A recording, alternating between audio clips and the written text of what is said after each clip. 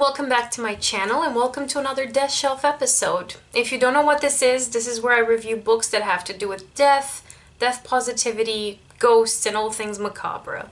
So today I'll be reviewing a book that will probably be my favorite book of the year, and that's Dark Archives, a librarian's investigation into the science and history of books bound in human skin by Megan Rosenblum. As a librarian and a person who has studied rare books and manuscripts and has a passion and love for the macabre and creepy, Megan Rosenblum was one of the first people that Twitter has recommended I follow when I joined, and I'm so glad I did because I saw ads for this book a while back and I was so looking forward to it coming out.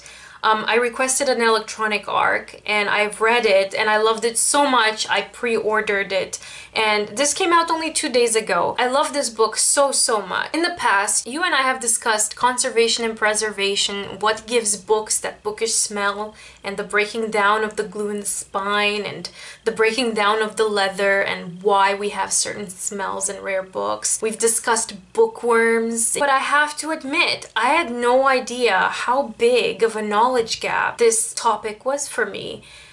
It was both familiar and new, and I just loved that experience of reading this book for that reason. So I did know that human skin was used for binding certain books. I have heard that there were certain trial transcripts that were used that were bound in the criminal's skin. I know that there were kind of sensationalized things like serial killers binding things in their victim's skin.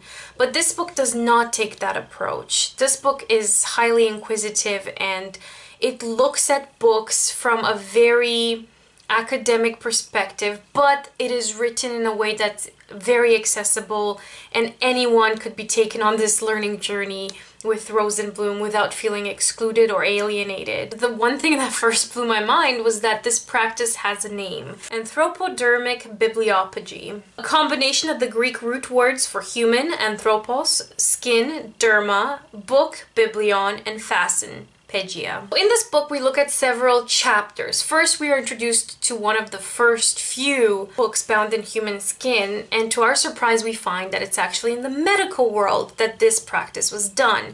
And it was only because human skin was left over after surgeries where, you know, doctors and medics and students would practice the dissection of human cadavers, and they were done with the organs, so now they had left over some skin, and they used it kind of for practical reasons. Piquing our interest, we take a journey into the lab and we get to see how these things are preserved, why certain things like cellulose might be a better component or enzyme to help preserve human skin, or why we treat them with certain chemicals. And then she takes us through a kind of zoomed out experience where we look at the gender studies dynamics and how also women were involved in this or victimized by this and how they're perceived in the medical world. And we also look at collectors. What kind of people does it take to collect books like these? And each one of these individual cases has a story of its own. Every rare book is a unique artifact, and for each one of these cases there's a whole backstory as to how the book became what it was, which people bound it, which people preserved it, which people bought it and sold it. Every single book has a long history, and Rosenblum kind of examines and explores every single one and interviews a lot of people in the process. She goes to several universities in several countries to study these things.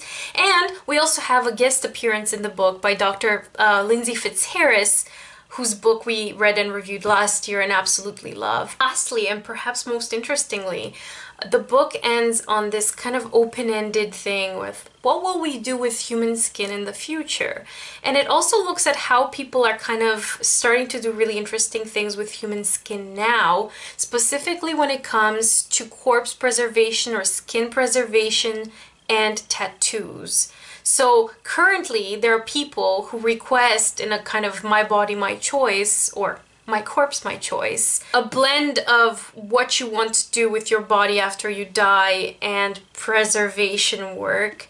And you can actually request that certain parts of your skin are preserved and darkened or preserved in a specific way, and that part of you remains forever. So for people for whom tattoos are so important, or they have a truly symbolic meaning, their descendants down the line might be able to actually have pieces of skin from their grandparents. And this can be done with NAPSA, the National Association for the Preservation of Skin Art.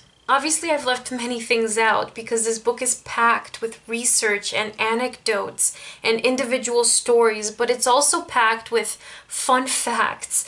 Almost every single paragraph will have something that is just like a tiny little morbid tidbit that it will just blow you away. And there are also kind of social implications or cultural implications that she examines. I would strongly recommend this book to anyone who considers themselves both a bibliophile but also kind of likes slightly morbid things and has this scientific interest in some way. And I would recommend this if you enjoyed Dr. Fitzharris's book and Mary Roach's book Stiff. It's kind of along those lines. It has this extra sprinkle because of the addition of books to the conversation of human cadavers. I do hope more people pick up this book, and I will link down below all the information you need. So thank you very much for watching, and I'll see you in my next video. Bye!